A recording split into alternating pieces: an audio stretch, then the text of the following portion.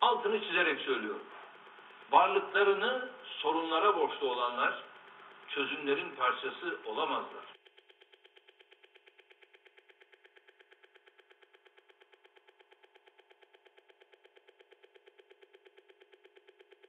Bugün Türkiye'nin önüne çıkan bütün engellerin sebebi bu milletin yeniden büyük bir medeniyet inşa etmek üzere yola çıkmış olmasıdır.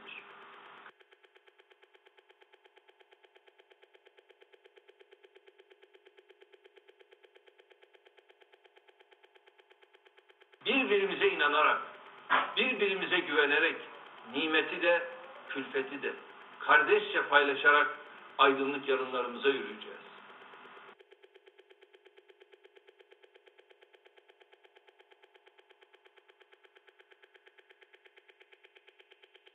Millet olarak farklılıklarımızın bizi zenginleştirdiğini iyi bilmek durumundayız.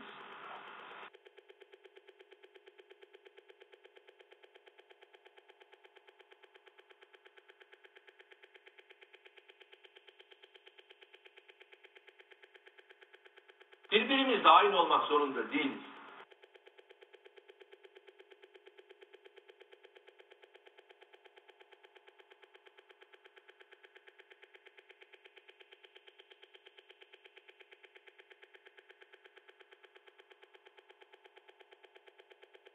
Hepimiz Cumhuriyet çatısı altında aynı ideali gerçeğe dönüştürmek için çaba gösteriyoruz.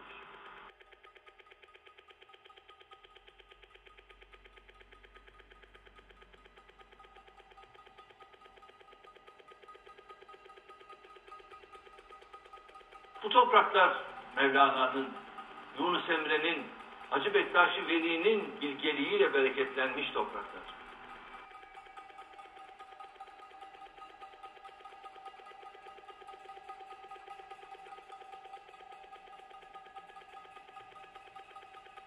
Farklı inançlara, fikirlere, yaşam biçimlerine sahip olmamız bizim birbirimize kardeş olmamıza engel değil.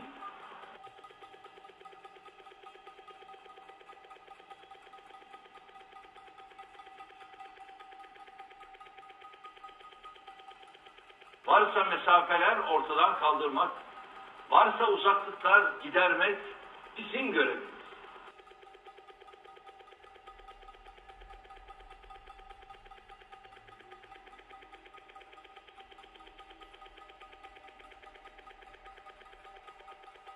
Birbirimizi daha iyi anlamak, daha iyi bilmek için her vesileyi bir fırsat biliyoruz.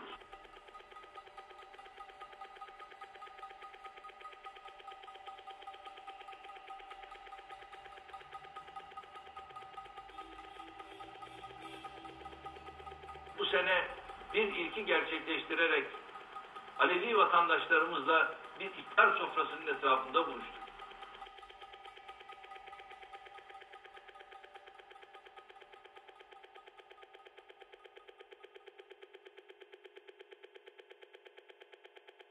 Bu ülkenin bütün canlarının hamuru birdir.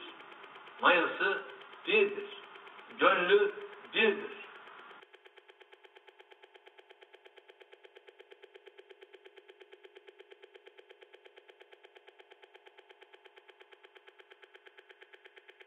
Birbirimizi dinleyerek, birbirimizi anlamaya çalışarak her zorluğun üstesinden gelebilir, her meselemize akılcı çözümler bulabiliriz.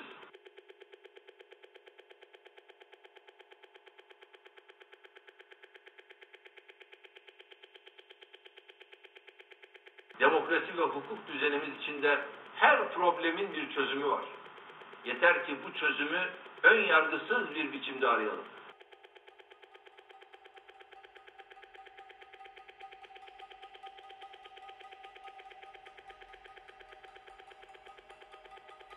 Türkiye bir vehimler ve korkular ülkesi olmasın.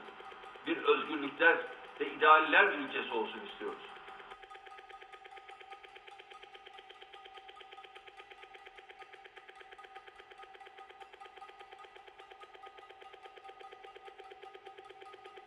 Bütün insanlarımız anayasal meşruiyet sınırları içinde kendilerini, fikirlerini ifade etsinler.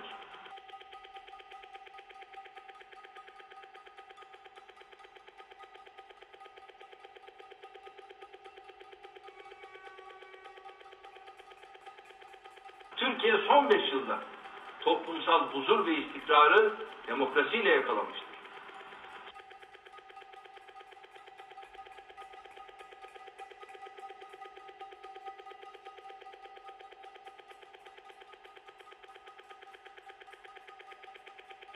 Kendi vatandaşlarını tehdit olarak gören bir devlet ilerleyemez.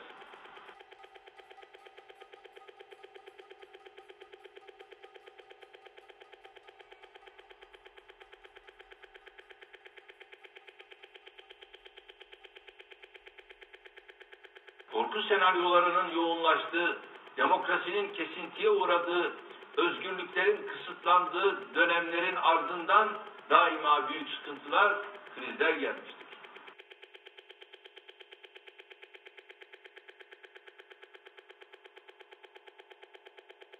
Bugün toplumsal huzur ve istikrarımızı en değerli kazancımız sayıyoruz.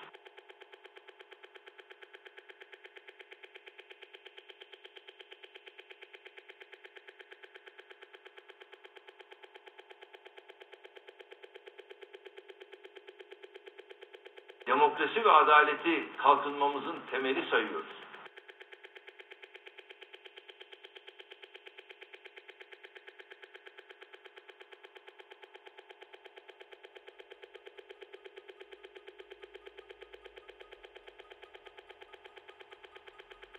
Hiç kimsenin bu ülkenin insanları arasına nifak tohumları ekmesine izin vermeyeceğiz.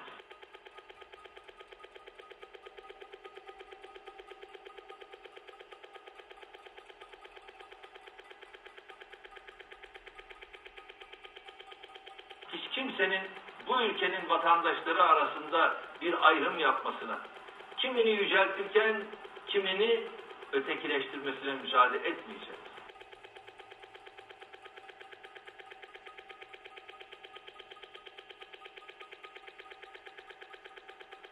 Birbirimizin hakkına, hukukuna, yaşam biçimine sonuna kadar saygı göstereceğiz.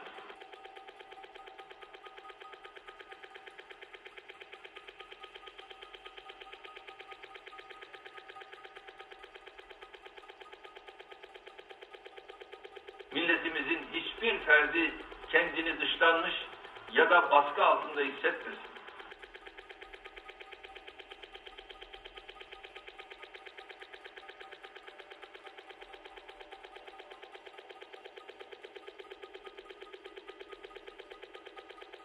...70 milyon insanımızın her birinin hakkını, hukukunu en az kendi hak ve hukukumuz kadar aziz bileceğiz.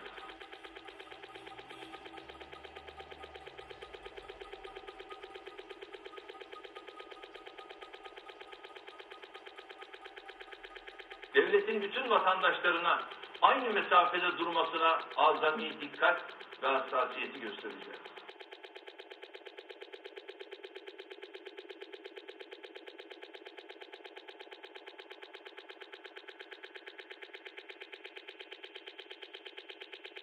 Bu ülkeye daima demokrasinin en yüksek standartlarını layık göreceğiz. Bunu asla tartışmayacağız.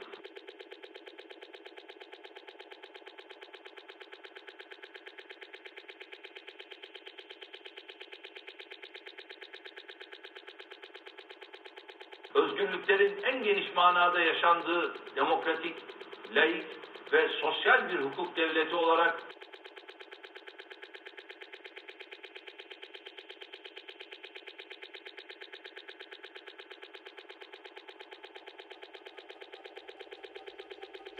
toplumsal barış Türkiye için ne kadar önemliyse toplumlar arası barış da dünya için o kadar önemli.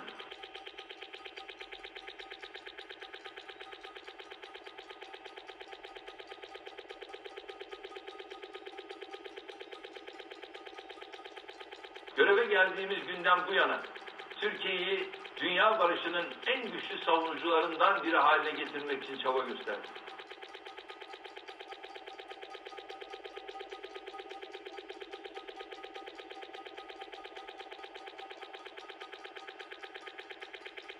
İnsanlığın geleceği için farklı inanç ve kültürlerin, farklı medeniyetlerin her geçen gün birbirinden uzaklaştığı değil,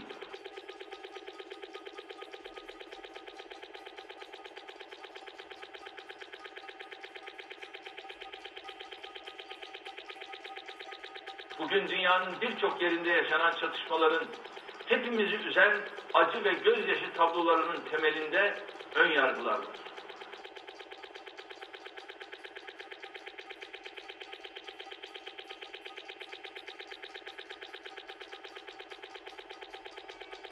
Bu ön yargıları bertaraf etmek, medeniyetleri ve toplumları birbirine yakınlaştırmak için çaba göstermek her insanın ama özellikle de ülkeleri yönetenlerin öncelikli sorumluluğu.